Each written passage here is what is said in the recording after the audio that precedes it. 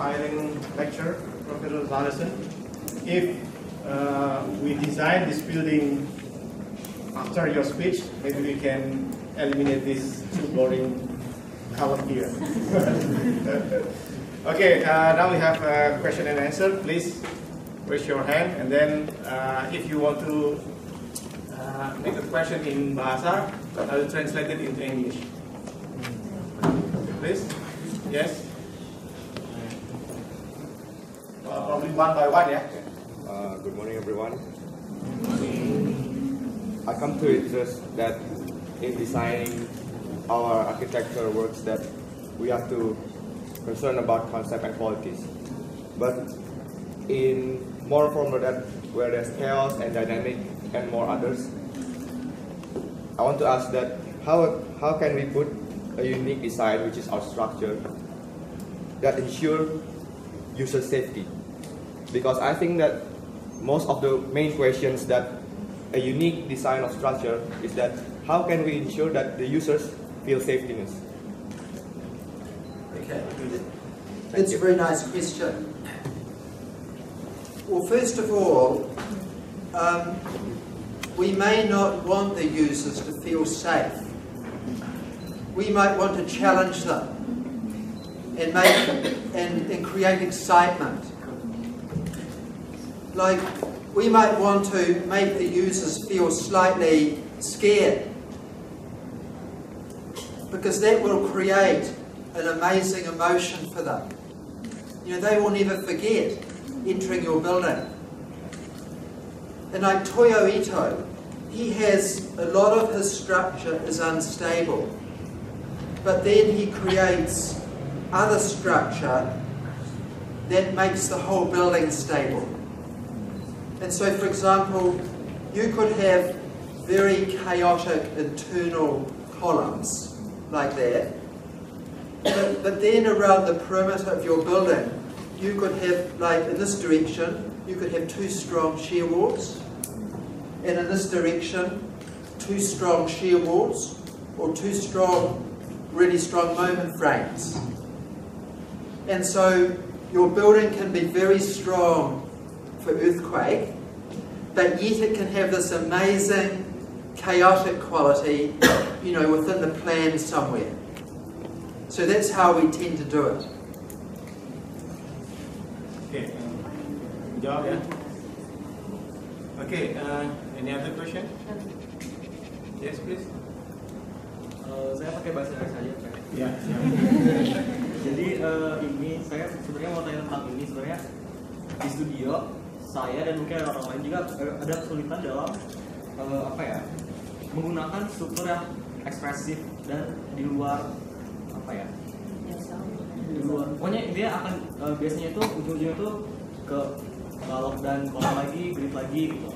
Nah itu terutama itu dalam saat ditabrakkan ke fungsionalitas, ke efektivitas, cost, gaya, dan seperti itu. Lalu pertanyaannya itu menurut Bapak yang mana sih yang lebih penting dan gimana cara menabrakkan ke aspek-aspek itu? Lalu ya terutama dalam konteksnya di Indonesia kan negara berkembang, kalau bangunannya semakin aneh itu semakin mahal misalnya, dan tadi yang gempa, masalah tentang gempa. Okay, I'll try to translate. It's quite difficult. Just, One question at a time. Yeah.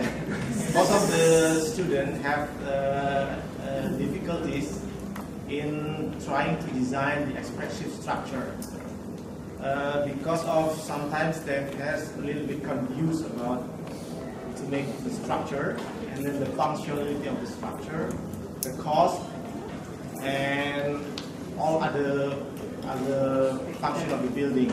So the question is how we can try to manage these kind of things to still have the very expressive structure. Okay, that's a great question. First of all, don't worry about cost.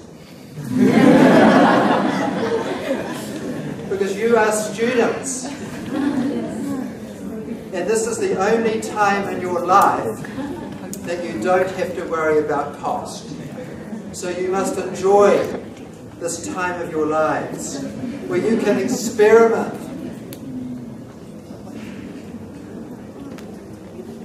Now, regarding the main point of the question, I think a good way to start and have expressive structure, yet maintaining function and safety is this. Do an initial design that meets the functional requirements of your building, and then ask yourself, how can I make transformations to make what I've designed more expressive? So, you start with something like this that is regular and probably rather boring, and then you ask yourself, what can I do to start to express my concept more effectively? And so maybe you will shift some columns off a grid. Maybe you will introduce a rhythm in your column layout, rather than boring A,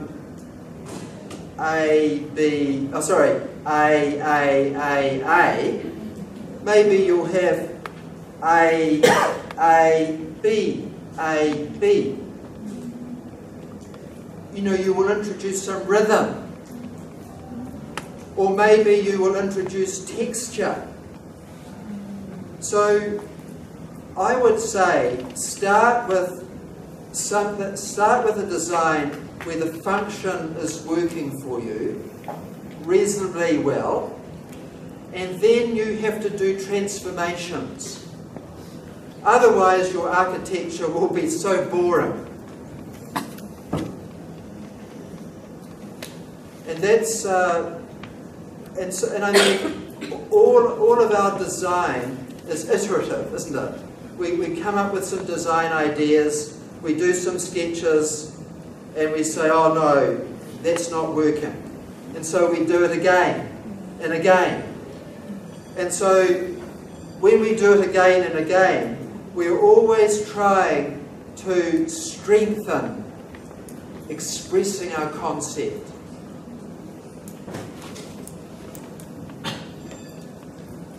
Okay, related to this question, I think I have a question that, according to my opinion or according to my experience as a lecturer, mostly the student, when they try to create something, basically they want to create a form instead of structure.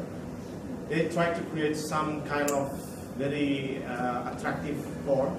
But then they solve this problem only by using truss, because truss is the easiest way. You can make the, for example, cross-section like this, and then make it's very easy.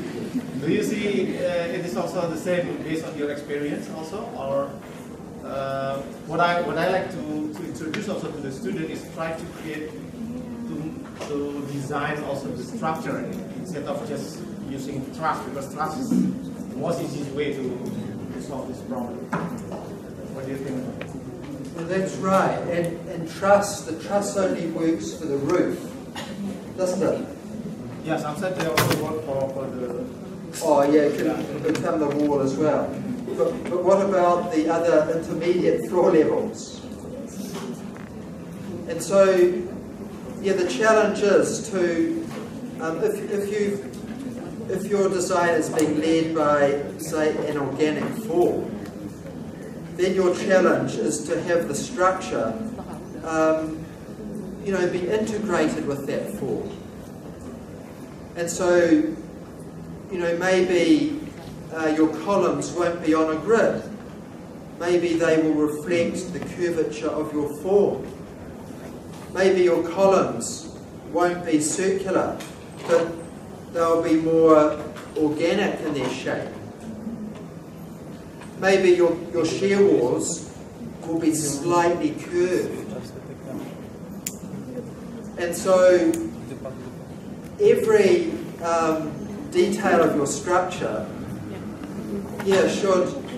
should reinforce that form. And so yes, you don't need to use a truss. I mean, if you're wanting long spans, we more or less have to use trusses, don't we? If the spans are really long, well, trusses are sensible. But if your spans are not so long, you could use curved concrete beams or curved steel beams. And that gives you other opportunities of integrating lighting with your design and so on. Any other question? Oh, yes. Good morning, Professor and friends. My name is Anthony Neri, and I'm a third-year architecture student. I want to ask, in your lecture, you said that we can create anything we want. Imagination is just our image, right? I'm sorry, I want to ask how to create a border or how to differentiate between a design that is good or incredible, between a design that is what you call monstrosity. Because as an architecture student, just like Professor said, we create things that are attractive. But when creating the structure, we just make it with every image that we know. But it's just hard to differentiate between design that is called good by other people and design that is called monstrosity in architecture. How do we know when to stop? That's a very tough question.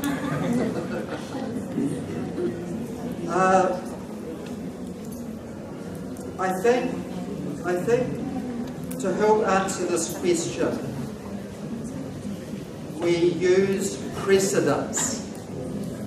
What's the Bahasa Indonesian word for precedent? Precedent.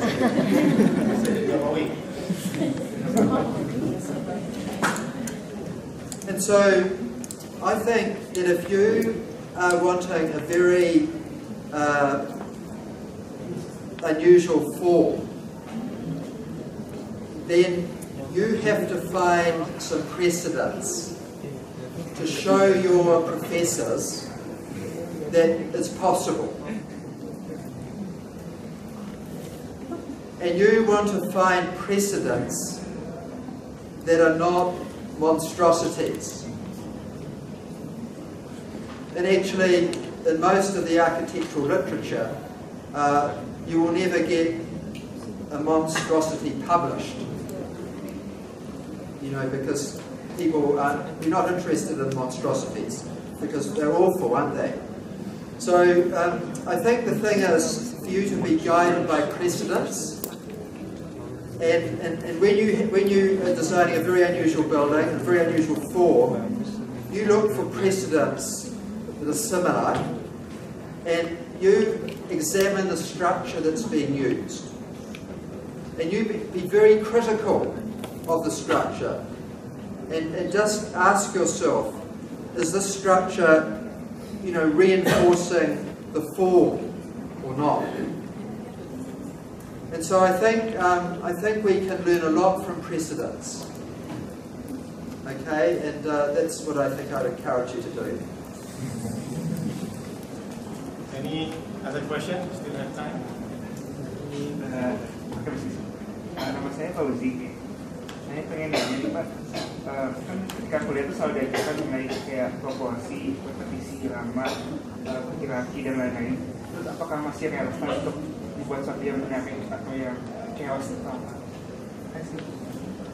Yeah, according to the student in the lecture, they are taught about the proportion, about the repetition, the rhythm. Is it still? Is it still relevant if we try to design the structure, which is sometimes chaotic like that.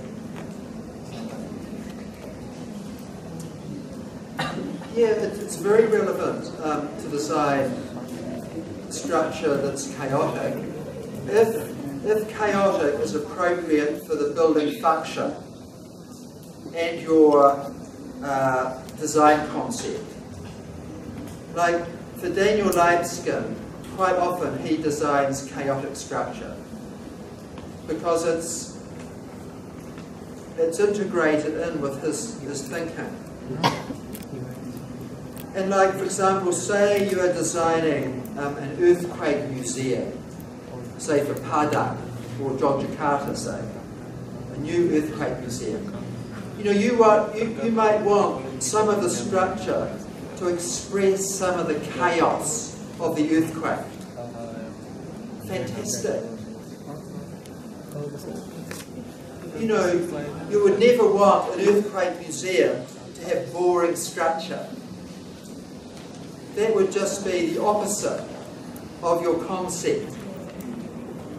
And so you always are thinking about your concept and the qualities, the experiences of the users, and you design and detail your structure accordingly. But as I said, we must always, together with that, provide strength to resist our earthquake forces in both directions. We must always do that.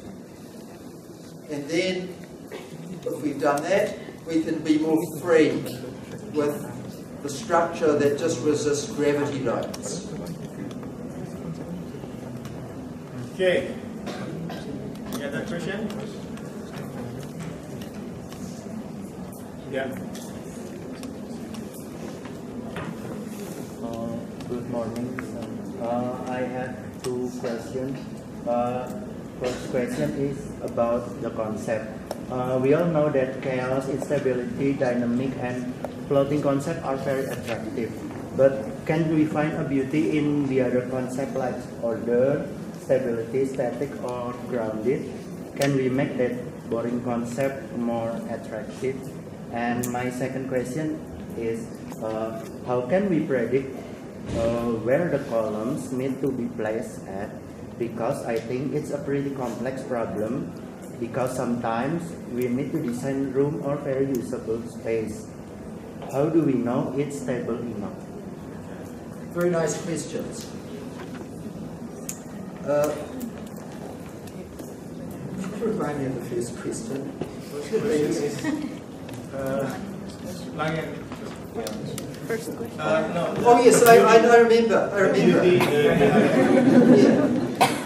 That's a great question. How do we say you've got a say your concept is about expressing the strength of a building. How can you do that and not make the building boring?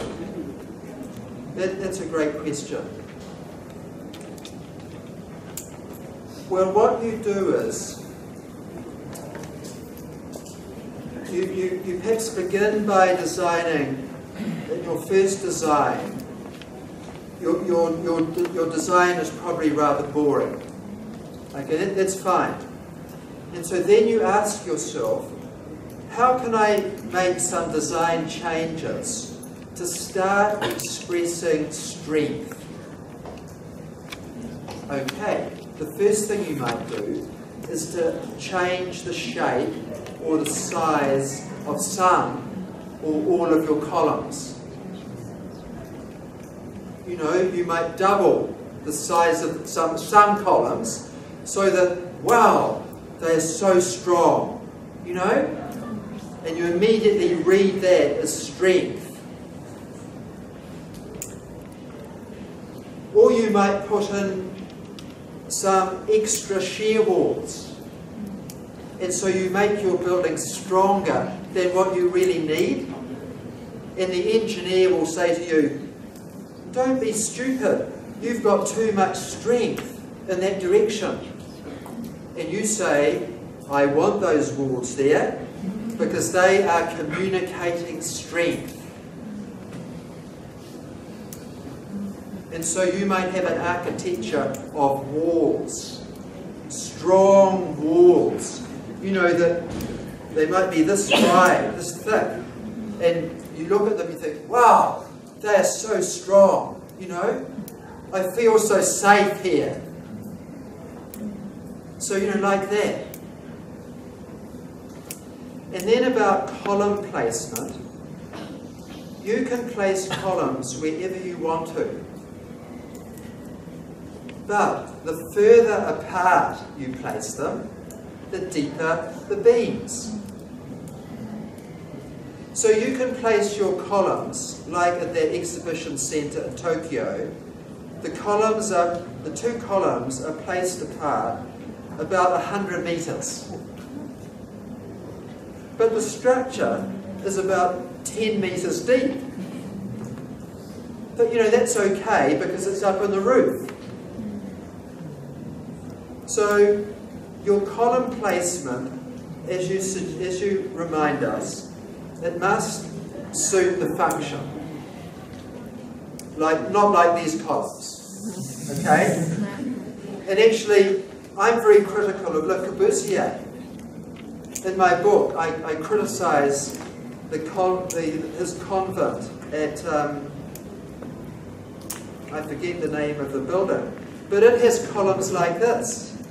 And the spaces are hopeless because the columns disturb the use of the rooms. So you can place the columns where you want to, but just remember that further apart, the beams get deeper.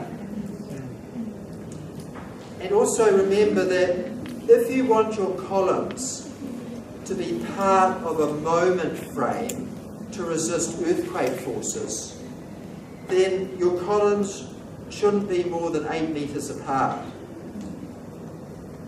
And so if you want structure to resist earthquake, your columns must be quite close together to create a strong moment frame. But otherwise, your columns can be any distance apart. And they don't have to be on a grid. But you've got to have a very good reason for not putting them on a grid. You know, you've got to be able to, your tutor will say, that's no good, those columns are not on a grid. And so you've got to say, but the reason they're not on the grid is such and such. And give them the reason why, you know, you've made that decision. And maybe you can show them a precedent, and they will be hopefully convinced. Lagi yang mau bertanya? I have a last question probably. It's also a comment. What I think that is were missed in your first book is tensibility structure, because I think tensibility structure gives a good example of instability, loading, and also a dynamic sense of structure, like in building concrete. And the second, I think, is bamboo construction. Do you think of that two things in your textbook? Actually, it's very nice when you have a colleague who can be gently critical of you. It's very nice because it improves the quality of my work. You know, to have some suggestions like that. The reason I didn't have tensegrity structures is because, generally speaking, they aren't within the realm of architecture. Generally speaking, tensegrity structures don't help enclosure. They're more like standalone sculptures, things like that, okay? But I agree with you. If you were to provide a tensegrity structure, that would immediately create different readings. And as you say, of complexity, definitely, because they're so hard to understand, aren't they? And so, you know, there might be some examples where you could use tensegrity structures to support a form, but normally, in my experience, they're more, for sculptures. Regarding bamboo structures, I do apologise, because I think bamboo structures are fantastic. And the only reason I haven't included any is because there's so few examples published by English-speaking books, you know. But I mean, it'd be great if you or your students could give examples of these, you know, and build on my work. I mean, my work is just to here. Now your duty is to extend it and enlarge it. Thanks. Thank you very much. Masih ada pertanyaan? Masih setengah jam lebih kurang. Okay, if there is no, yeah. Okay, so good day, sir. Thank you. First of all, I would like to say thank you about the outstanding presentation that has been given to us about the new conceptual in architecture, especially. And okay, so I really inspired about one of the concepts, which is that about the soft and hard concept, and also the lightweight and heavyweight material. And there's still one thing that I need to know about about the tips for us. Is that which one should we prefer first? Is that we have to create the form first or the structure first? Because we believe that if we create the form, that it's really difficult in to connect the structure at the end of the day. So yeah, it's very hard to making decisions just form first or the structure first in order to achieve the good project at the end of the day. Okay, so thank you, sir. Here's another very good question. I think most architects start with form first, because I think you have to start with form, because form includes a sense of volume and area and function. It doesn't make sense to start with structure, actually, because the structure is always the servant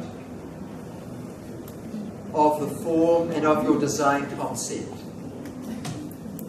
So the structure is usually, as I say, the servant of the form and the function. And like the structure should enhance the function. It shouldn't detract or be negative towards the function.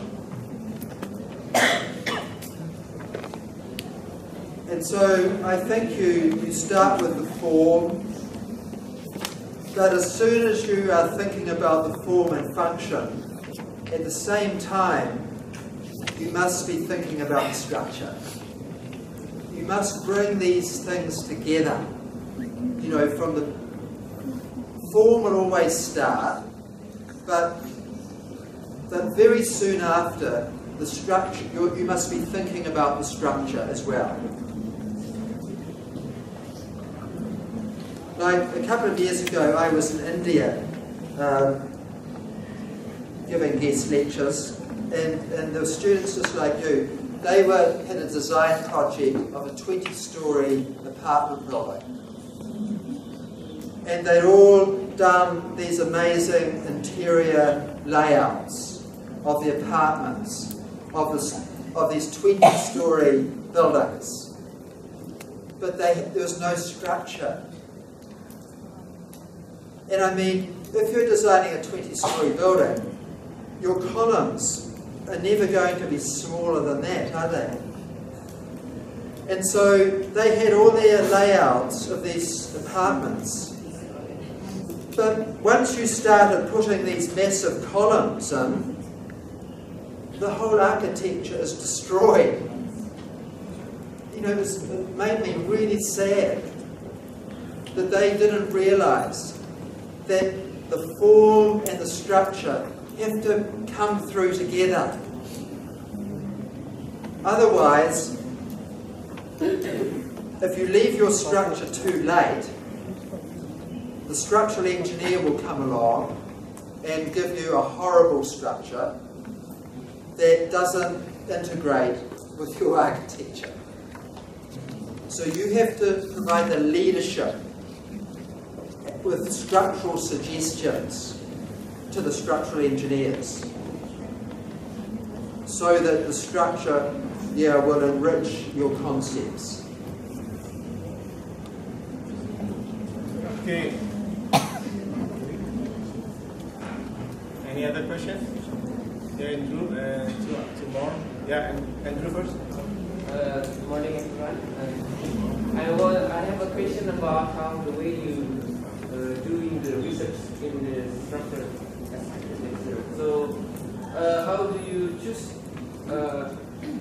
How do you classify your sample in these presentations? Like, why you choose this as a chaos instead of put it in stability, like something like that? And how we know this is a good sample or not? Like, maybe it's related to your ambitions to find a good a precedent. So if you find a similarity of precedents with our concepts, but you don't know how to judge it's a good one or it's a bad one, or it's like only a gimmick of attractiveness. It's not some architect says to give like an honesty in structure, or maybe only make fun of the structure. So maybe that's the question. Thank you. Well, first of all, in my book, I make it very clear that my analysis is very subjective. And you raise a good point, because some buildings, some structures, I'll start again. Some people might read a structure as chaotic, and other people might read the structure as dynamic. And actually, there is there's no right or wrong. Because each of us, we read things from our own viewpoint. We can't avoid that. And so you have to use your viewpoint. And you're entitled to disagree with me. Like some of my examples of chaos, they might be better in instability. And so we would have, everybody has their different opinions.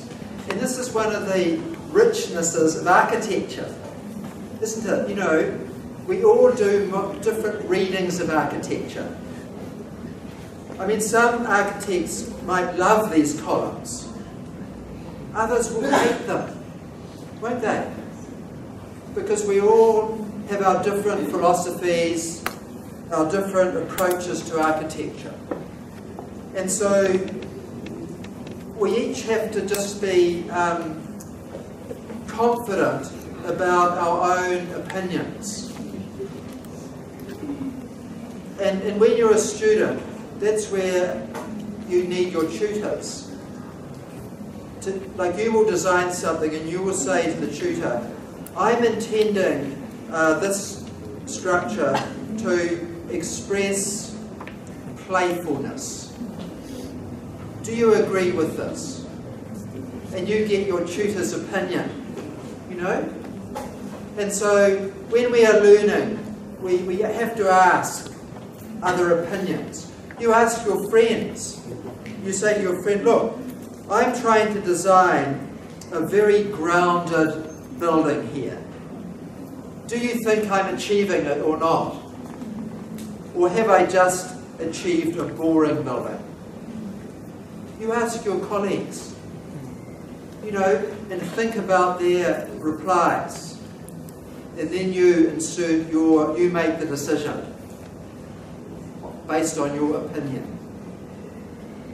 I think it works like that. Okay, maybe the last question. Yes, I would like to know what is the main difference between the structure compared to structures commonly used in New Zealand? The main difference.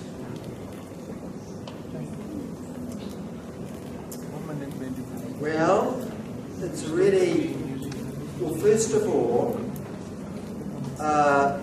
we have a different building culture. We use a lot of precast concrete.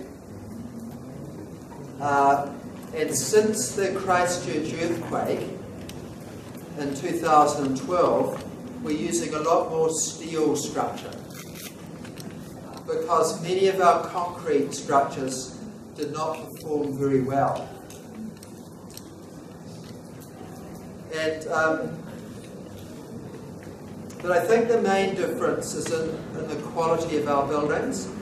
In New Zealand, we have quite good QA for the design and construction process, whereas in Indonesia, I don't believe it is very good.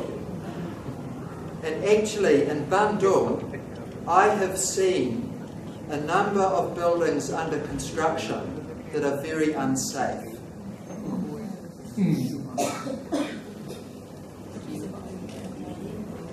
You go to a doctor, and the doctor can just have a quick look at you and say, I know what's wrong with you. Or so an experienced structural engineer can go onto a building site. In fact, I can just walk on the pavement and I can look at the reinforcing steel and I know if it's dangerous or not. And it's really sad that your construction system is letting you down. Really unsafe buildings are still being built in Bandung. And when the Lembang fault ruptures, these buildings will collapse. And so in Indonesia, it's a huge challenge for you to start to apply. I mean, these buildings, they don't comply with the Indonesian code. That's why they're unsafe. It's not because I'm saying it, it's because the code, your own code, is not being followed.